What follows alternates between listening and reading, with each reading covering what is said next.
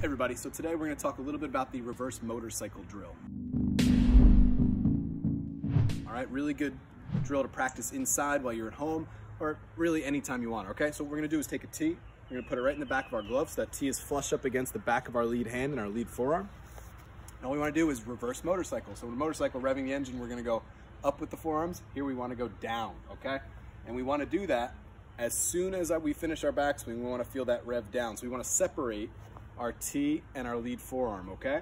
So we complete our backswing. Now we want to reverse that motorcycle, and then we just simply rotate into the finish.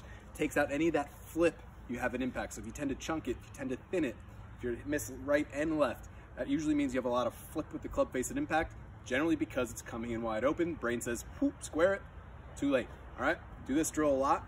All you have to do is rotate the body, be a much more consistent ball striker.